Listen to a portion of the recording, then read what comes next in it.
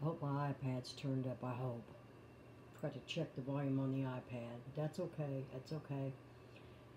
Good afternoon, everybody. This is Minister Gloria Harlow Drummond from Jesus is the Answer. Jesus is the Answer Ministries. I'm excited this afternoon. I'm very excited this afternoon, and this is January the 21st of 2020. And I have a word. I'd been in prayer about that God would send something for me to talk to you guys about.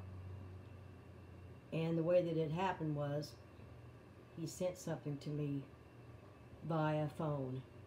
Via phone. Whoops. Whoops. I gotta go back.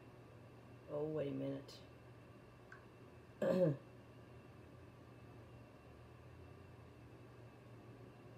It's okay. It's all good. It's all good. And I'm on my iPad. Everybody. So, okay. So bear with me. I have been ill the last few days. I've been battling a cold. So bear with me. So I'm going to start this off with the Lord's Prayer, or the disciples' prayer. So, Our Father, who art in heaven, hallowed be thy name. Thy kingdom come, thy will be done, on earth as it is in heaven. Give us this day our daily bread, and forgive us our debts as we forgive our debtors. And lead us not into temptation, but deliver us from evil. For thine is the kingdom, and the power, and the glory forever. Amen and amen. And they all said amen. Okay. He never ceases to amaze me. He never ceases to amaze me. So anyway, I wanted to let it be known again that I am on Twitch, preaching for Jesus. I'm on Twitch, and I'm also on, the other. I'm excited because I want to read this. All right, this is shared by Teresa Hay, Royal Daughters of Destiny Prophetic Outreach. And the post was written by Abraham Peters, is who the post was written by. The title of it is God Calls Women to Ministry. God Calls Women to Ministry. So sit back, relax, get your snacks, get your coffee, your tea, whatever. And as I read this, because it's quite long. It's quite long. But well worth it. I started writing it down, and I was in the bedroom earlier, and it seemed like the Holy Spirit said, just go on there and read it. I'm still going to copy it, but he said, just go on there and read it. Okay, I'll go on there and read it. So here we go. Thank you, Jesus. Thank you, Jesus. All right, here we go, you guys. Here we go. Understanding your identity in Christ gives divine purpose. God has a specific purpose for each of us, a unique calling for each individual. Now, Ivan went to Walmart, so he may be back here in a little bit, and the dogs may bark a little bit, so we'll have to just, when he says go, I go. I do it as soon as the Holy Spirit leads me to do it. So, all right. God has a specific purpose for each of us, a unique calling for each individual.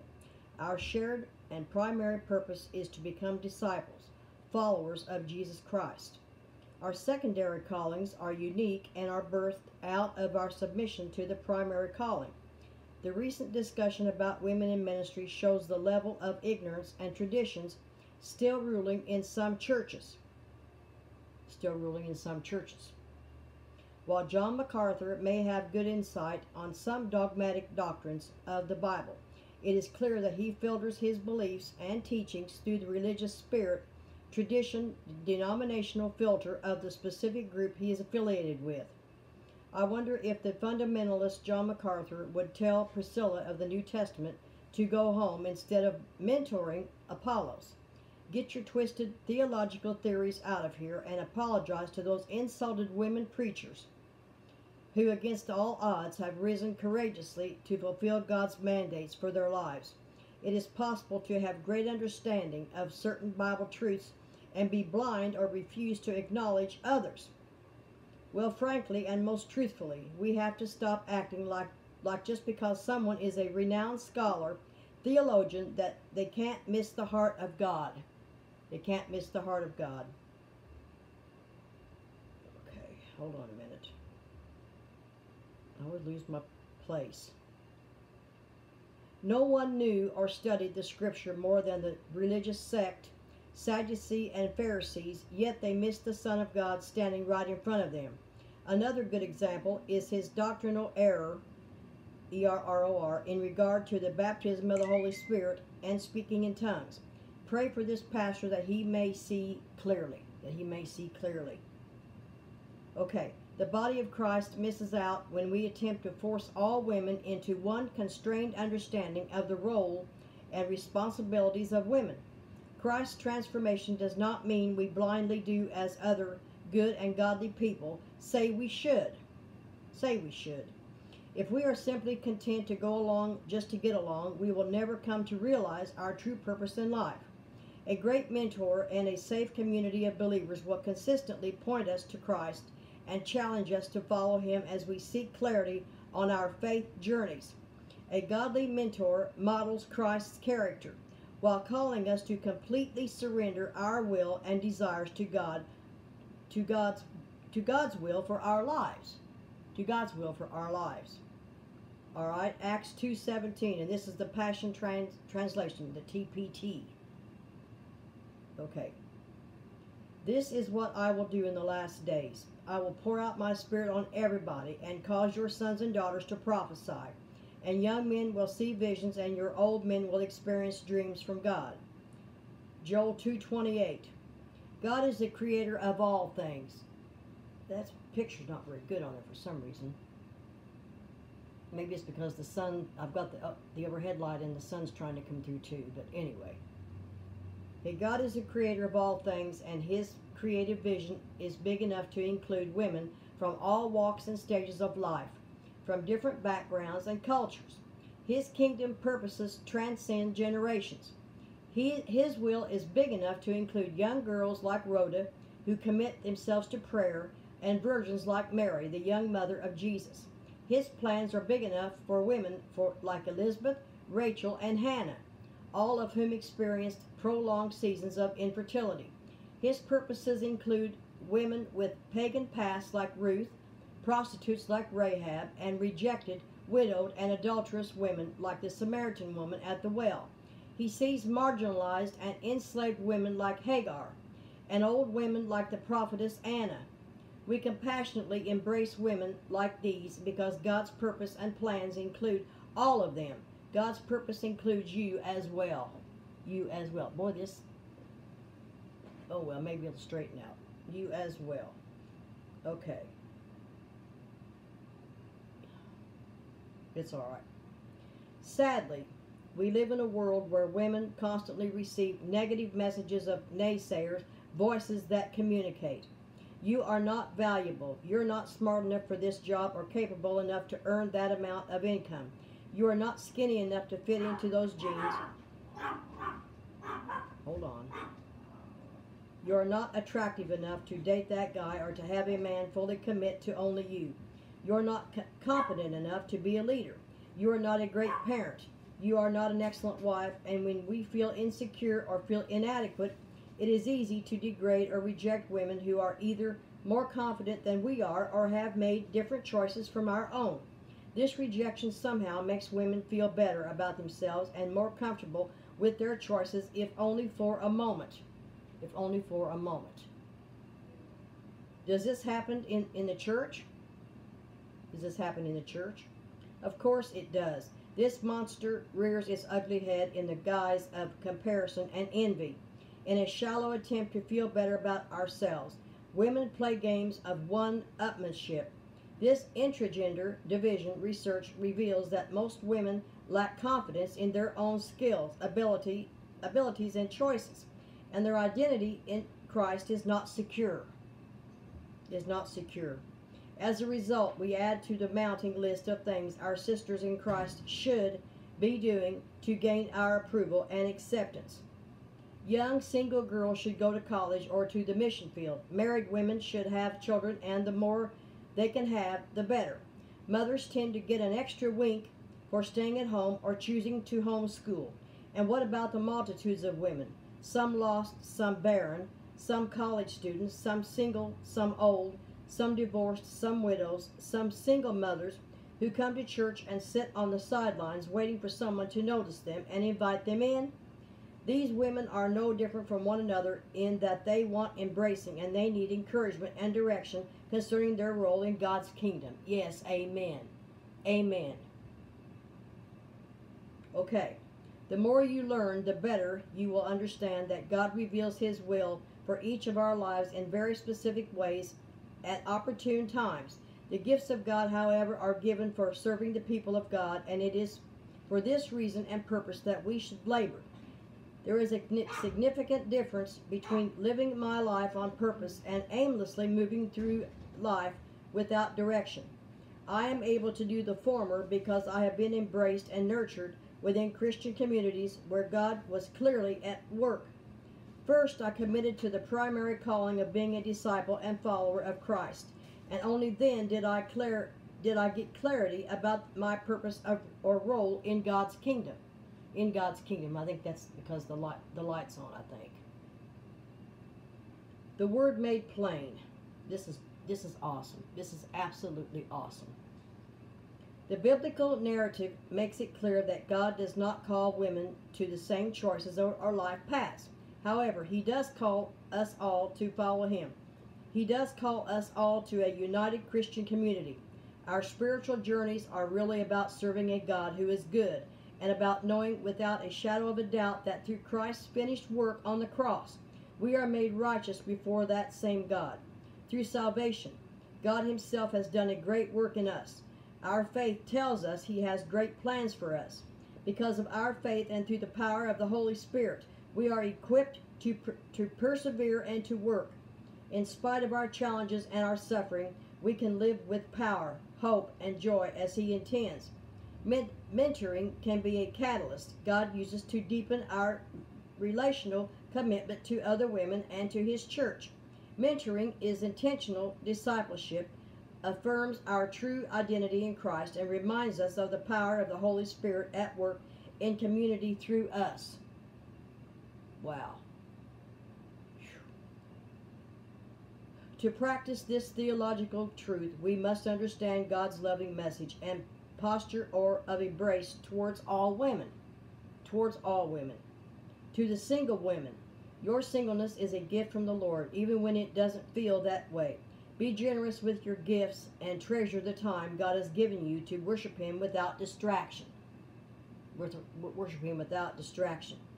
To the wives, God doesn't just want to change your husband to give him a hope and a future. God wants to transform you as well. Look up in reverence to God. Watch and pray. Watch and pray. To the widows, God understands you have suffered an extreme loss. Take time to grieve and care for your soul and understand that your loss is not the end of the journey. God still has a purpose for you, and He will comfort you and give you peace. And give you peace. To the single mothers, God sees you. Like Hagar, lost in the desert with a crying baby and no resources. God will provide for you and your children. Trust Him and obey. Trust Him and obey. To the barren women, God is with you in your trial. He accepts you, and you will be fruitful for His kingdom. Throughout the Bible, God used countless faithful women like Miriam, the prophetess, Huldah, Mary of Bethany, Priscilla, and we don't know if they ever had children. To the mothers, you are not in charge of your children's salvation. God is. After a certain point in life, you are not even responsible for their choices. They are. Model for them a life devoted to God. Train them and release them to God's care. To God's care. All right. To the women who work outside the home, like Deborah and the model of the Proverbs 31 woman. God has enlarged your territory. Do not take your opportunities to influence lightly. Glorify God in your work. Yes, in everything we do. Glorify God in your work. Amen. To the older women. To the older women, there is no such thing as retiring from God's kingdom work. Run your race faithfully until the end. Walk, roll, or limp if necessary, but don't give up on the journey. Remain faithful and diligent. Take women under your wings and be an example of how to finish well. To the younger women, respect your elders. Sit at their feet and learn from them. There is nothing new under the sun. Ecclesiastes 1:9. To all God's daughters everywhere, we have a responsibility to remember our identity in Christ and the work of the Lord in our lives. Since we are all created in the image of God, we must compassionately embrace God's message for all women.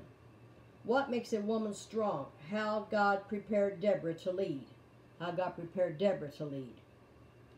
God delights in strong women. We in the church should, too. Our celebration of strong women in the body of Christ should be heard loud and clear. What needs to be heard as well is a joyful embracing of what the Bible celebrates as a strong woman.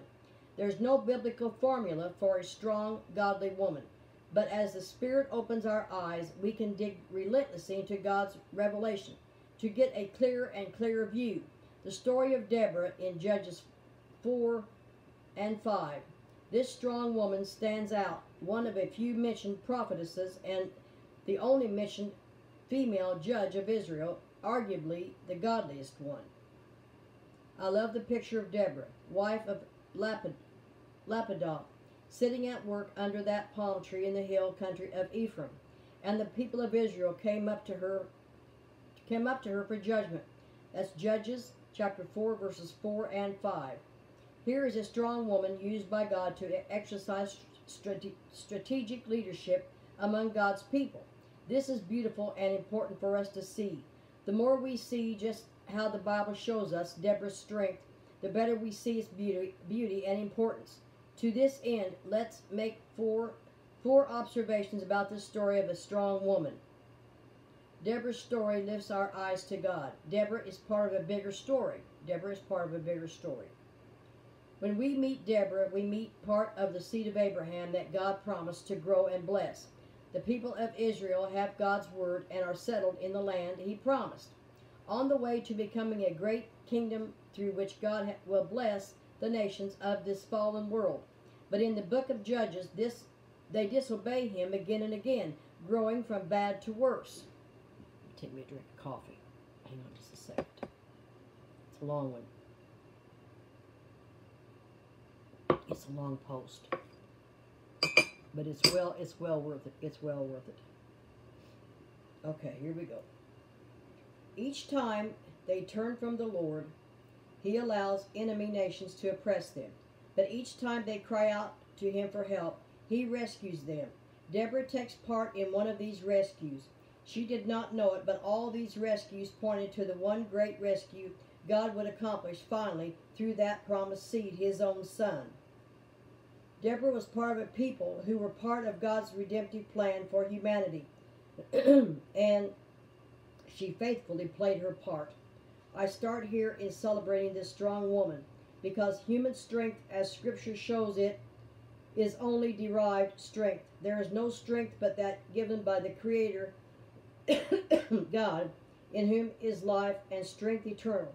He is the only source. Out of a fallen world of sinners, he chooses a people to save and to use for his saving purposes. Deborah is first of all a part of that chosen people. Let's not even begin to talk about strong women or men apart from this bigger story of what God is doing. The story of Deborah isn't mainly about Deborah. The primary and sovereign actor in this story is God. It's a great exercise. Read Judges 4 and 5, making all the references to God. From the introduction, Judges chapter 4, verses 1 and 2, to the climax, Judges chapter 4, verses 4 and 15. Judges chapter 4, verses 14 and 15. To the conclusion, Judges chapter 4, verses 23 and 24. This story is about what God is doing. This story is about what God is doing, and I don't see my thing in the background, but that's okay. When we celebrate the strength of Deborah, we celebrate first all-powerful God in whose Deborah's story takes part. Deborah speaks God's word. I love this. I love it. Deborah not only comes in the flow of God's word, but she herself speaks God's word. Of course, that was what true prophets did. They spoke the word of the Lord as he gave it to them. And that's what we see Deborah doing throughout this story. Calling Barak to battle against Sisera, she calls, "Has not the Lord, the God of Israel, commanded you?" Judges chapter 4, verse 6. In commands, Judges chapter 4, verses 6 and 14. Judgments, Judges chapter 4, verse 9. And promises, Judges chapter 4, verses 7 and 14.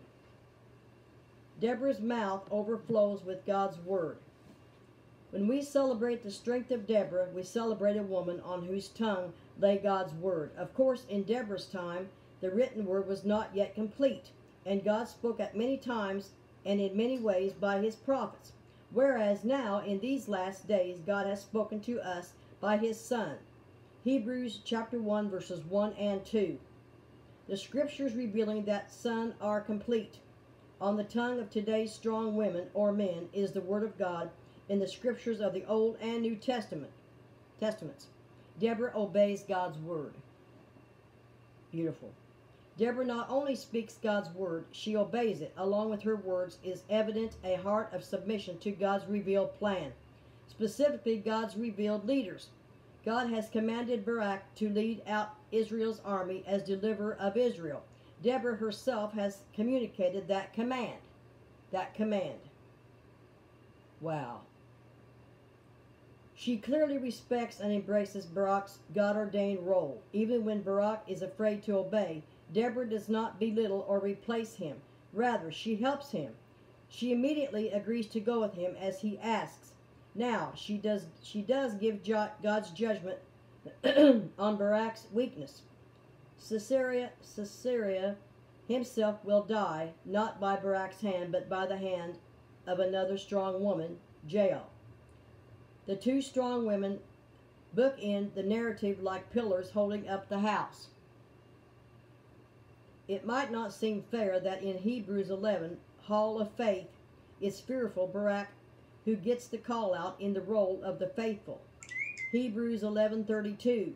I don't think Deborah would have minded. In fact, this is what Deborah was after, to lift up Israel's leaders, to encourage them and help them act like leaders. Wow. Deborah sings God's word. Deborah sings God's word. We know this about Deborah not only from her interaction with Barak, but also from her song. Deborah speaks God's word. She obeys it, and finally she sings it. As we move from the narrative of chapter 4 to the poetry of chapter 5, Deborah first praises God for Israel's leaders who faithfully came out to battle. That the leaders took the lead in Israel, that the people offered themselves willingly. Bless the Lord, Judges 5:2. Deborah not only praises God for the men who did lead in verses 16 and 17, she also names and reproaches the ones who did not. Verse 9 reveals her heart for God's ordained leaders. My heart goes out to the commanders of Israel who offered themselves willingly among the people. Bless the Lord, Judges 5:9. Most basically, this spirit-inspired poetry shows a heart turned toward the Lord God and his purpose, using imagery that recalls the Exodus. Deborah sings glory to God for his deliverance of his people, including the destruction of their enemies. She praises him for accomplishing those purposes through willing male leaders, through Jael, most blessed of women, and through herself, a mother in Israel. Judges chapter 5, verses 4 through 7, 21 through 31, and 24 through 31. Deborah reveals in the blessing of both women and men offering themselves willingly to the Lord to do the distinct jobs he calls them to do. Amen. Hallelujah. When we celebrate the strength of Deborah, we celebrate a woman who speaks and obeys God's word and who sings it with her heart. Through her song, Deborah bears witness to the ways God uses men and women to serve him, and every kind of serving requires great strength. Read those verses Deborah sings about Jael. Talk about expertise, not only with a workman's mallet and tent peg, but with an inspired poet's power to craft words that pierce the heart. The encouragement of Deborah. This is awesome. Judges 4 and 5 remind me to look first to my all-powerful Creator and Redeemer, whose word ordains my days. I'm living in his story. As a man specifically, I am encouraged to see how God distinctly prepares, calls, and uses men and women. I pray for all of God's children to serve faithfully as a word-filled man and woman. I pray for the heart of the men God calls as spiritual leaders of the church. According to the Apostle Paul's teaching, they are imperfect and sometimes weak. May everyone bless God for his saving purposes in calling his people to serve our perfect deliverer together. And may we be prepared to wage spiritual battle along with and in every way possible, helping the overseers chosen to lead the body of Christ. Like Deborah, may more and more strong, godly women speak the word, obey it, and sing it with all their hearts for the glory of Christ our Lord. Jesus' countercultural view of women. The place of women in the first century Rome world and in Judaism has been well documented and set forth in several recent books. Most frequently, women were regarded as second-class citizens. Jesus' regard for women was much different from that of his contemporaries.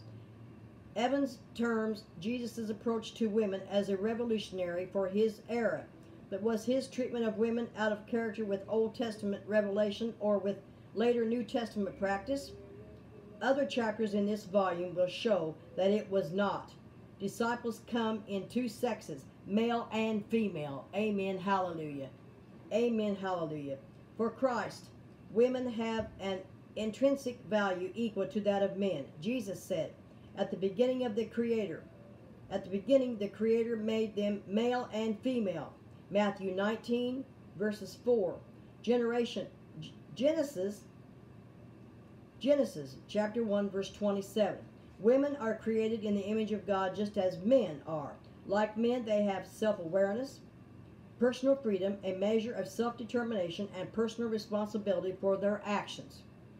For Christ, women have an intrinsic value equal to that of men. Jesus came to earth not primarily as a male, but as a person. He treated women not primarily as females, but as human beings. Jesus recognized women as fellow human beings. Disciples come in two sexes, male and female. Females are seen by Jesus as genuine persons, not simply as objects of male desire. The foundation stone of Jesus' attitude toward women was his vision of them as persons to whom and for whom he had come. He did not perceive them primarily in terms of their sex, age, or marital status. He seems to have considered them in terms of their relation or lack of one to God. Three clear examples. I love this. Three clear examples. Examples of this even-handed treatment of women by Jesus are found in the four Gospels. First, Jesus regularly addressed women directly while in public. This was unusual for a man to do, and that's in reference to John 4:27. The disciples were amazed to see Jesus talking with the Samaritan woman at the well of Sychar. John 4, verses 7 through 26. He also spoke freely with the woman taken in adultery. Okay. And that's John chapter 8, verses 10 and 11. Okay. 6. Luke, who gives ample attention to women in his gospel, notes that Jesus spoke publicly with the widow of Nain. And that's Luke chapter 7, verses 12 and 13. The woman with the bleeding disorder, Luke 8:48. Matthew 9:22. Mark 5:34. And a woman who called to him from a crowd, Luke chapter 11, verses 27 and 28. Similarly, Jesus addressed a woman bent over for 18 years, Luke 13:12, and a group of women on the route to the cross. Luke 23, verses 27 through 31. A second aspect of Jesus' regard for the full intrinsic value of women is seen in how he spoke to the women he addressed. He spoke in a thoughtful, caring manner. Each synoptic writer records Jesus addressing the woman with the bleeding disorder tenderly as daughter, references above and referring to the bent woman as a daughter of Abraham. Luke 13:16. Bloich infers that Jesus called the Jewish women daughters of Abraham. Luke 13:16. Thereby according them a spiritual status equal to that of men. All right, 7. Third, Jesus did not gloss over sin in the lives of the women he met. He held women personally responsible for their own sin, as seen in his dealings with the woman at the well. John chapter 4, verses 16 through 18. The woman taken in adultery. John chapter 8, verses 10 and 11. And the sinful woman who anointed his feet. Luke chapter 7, verses 44 through 50. Their sin was not condoned, but confronted. Each had the personal freedom and a measure of self-determination to deal with the issues of sin, repentance, and forgiveness. Jesus' valuation of women today. Even though clear role distinction is seen in Christ's choice of the apostles and in the exclusive type of work they were given to perform, no barriers need exist between a believer and the Lord Jesus Christ, regardless of gender. Jesus demonstrated only the highest regard for women in both his life and teaching. He recognized the intrinsic equality of men and women and continually showed the worth and dignity of women as persons. Jesus valued their fellowship, prayers, service, financial support, testimony, and witness. He honored women, taught women, and ministered to women in thoughtful ways. As a result, women responded warmly to Jesus' ministry. Have things changed too drastically today for us to see this same Jesus? Not at all. Modern women can find the same rich fulfillment in serving Christ as did the Marys and Marthas of Judea or the Joannas and Susannas of Galilee. What the Holy Bible says about women minister. What the Holy Bible says about women minister. There is perhaps no more hotly debated issue in the church today than the issue of women serving as pastors. As a result, it is very important to not see this issue as men versus women. There are women who believe women should not serve as pastors and that the Bible places restrictions on the ministry of women. And there are men who believe women can serve as pastors and that there are no restrictions on women in ministry. This is not an issue of chauvinism or discrimination. It is an issue of biblical interpretation. The Word of God proclaims a woman should learn in quietness and full submission. I do not permit a woman to teach or to have authority over a man. She must be silent. 1 Timothy chapter 2, verses 11 and 12. In the church, God assigns different roles to men and women. This is a result of the way mankind was created, and the way in which sin entered the world. 1 Timothy chapter 2, verses 13 and 14. God, through the Apostle Paul, restricts women from serving in roles of teaching and or having spiritual authority over men. This precludes women from serving as pastors over men, which definitely includes preaching to them, teaching them publicly, and exercising spiritual authority over them. There are many objections to this view of women in pastoral ministry. A common one is that Paul restricts women from teaching because in the first century women were typically uneducated. However, 1 Timothy chapter 2 verses 11 through 14 nowhere mentions educational status. If education were a qualification for ministry, then the majority of Jesus' disciples would not have been qualified. A second common objection is that Paul only restricted the women of Ephesus from teaching men. 1 Timothy was written to Timothy, the pastor of the church of Ephesus. Ephesus was known for its temple to Artemis, and women were the authorities in that branch of paganism. Therefore, the theory goes, Paul was only reacting against the female-led customs of the Ephesian idolaters, and the church needed to be different. However, the book of 1 Timothy nowhere mentions Artemis, nor does Paul mention the standard practice of the Artemis worshippers as a reason for the restrictions in 1 Timothy chapter 2, verses 11 and 12. Okay, a third objection is that Paul is only referring to husbands and wives, not men and women in general. The Greek words for woman and man in 1 Timothy 2 could refer to husbands and wives. However, the basic meaning of the word is broader than that. Further, the same Greek words are used in verses 8 through 10, are only husbands to lift up holy hands in prayer without anger and disputing, are only wives to dress modestly, have good deeds, and worship God. Verses 9 and 10, of course not. Verses 8 through 10 clearly refer to all men and women, not just husbands and wives. There is nothing in the context that would indicate a narrowing to husbands and wives in verses 11 through 14. Yet another objection to this interpretation of women in pastoral ministry is in relation to women who held positions of leadership in the Bible, specifically Miriam, Deborah, and Huldah in the Old Testament. It is true that these women were chosen by God for special service to Him and that they stand as models of faith, courage, and yes, leadership. However, the authority of woman in the Old Testament is not relevant to the issue of pastors in the church. The New Testament epistles present a new paradigm for God's people, the church, the body of Christ. And that paradigm involves an authority structure unique to the church, not for the nation of Israel or any other Old Testament entity. This is awesome. This is awesome. Similar arguments are made using Priscilla and Phoebe in the New Testament. In Acts 18, Priscilla and Aquila are presented as faithful ministers for Christ. Priscilla's name is mentioned first, perhaps indicating that she was more prominent in ministry than her husband. Did Priscilla and her husband teach the gospel of Jesus Christ to Apollos? Yes, in their home they explained to him the way of God more adequately. And that's Acts 18:26. Does the Bible ever say that Priscilla pastored at a church or taught publicly or became the spiritual leader of a congregation of saints? No. As far as we know, Priscilla was not involved in ministry activity, in contradiction to 1 Timothy 2:11 through 14. In Romans 16:1, Phoebe is called a deacon or servant in the church and is highly commended by Paul. But as with Priscilla, there is nothing in Scripture to indicate that Phoebe was a pastor or a teacher of men in the church. Able to teach is given as a qualification for elders, but not for deacons. 1 Timothy chapter 3, verses 1 through 13.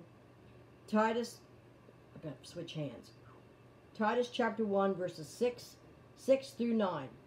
The structure of 1 Timothy 2:11 through 14 makes the reason why women cannot be pastors perfectly clear. Verse 13 begins with forgiving. I'm not going to switch back. Okay, verse 13 begins with forgiving the cause of Paul's statement in verses 11 and 12. Why should women not teach or have authority over men? Because Adam was created first, then Eve, and Adam was not the one deceived. It was the woman who was deceived. Verses 13 and 14. God created Adam first and then created Eve to be a helper for Adam. The order of creation has universal application in the family. Ephesians chapter 5, verses 22 through 33, and in the church. The fact that Eve was deceived is also given in 1 Timothy 2:14 as a reason for women not serving as pastors or having spiritual authority over men. This does not mean that women are gullible or that they are all more easily deceived than men. If all women are more easily deceived, why would they be allowed to teach children who are easily deceived and other women who are supposedly more easily deceived? The text simply says that women are not to teach men or have spiritual authority over men because Eve was deceived. God has chosen to give men the primary teaching authority in the church. Okay, many women excel in gifts of hospitality, mercy, teaching, evangelism, and helping, serving. Much of the ministry of the local church depends on a woman. Women in the church are not restricted from public praying or prophesying, and that's 1 Corinthians 11:5. Only from having spiritual teaching authority over men. The Bible nowhere restricts women from exercising the gifts of the Holy Spirit. 1 Corinthians 12. Women, just as much as men, are called to minister to others, to demonstrate the fruit of the Spirit. Galatians chapter 5, verses 22 and 23. And to proclaim the gospel to the lost. And that's Matthew 28, verses 18 through 20, Acts 1:8, and 1 Peter 3:15. God has ordained that only men are to serve in positions of spiritual teaching authority in the church. This is not because men are necessarily better teachers or because women are inferior or less intelligent, which is not the case. It is simply the way God designed the church to function.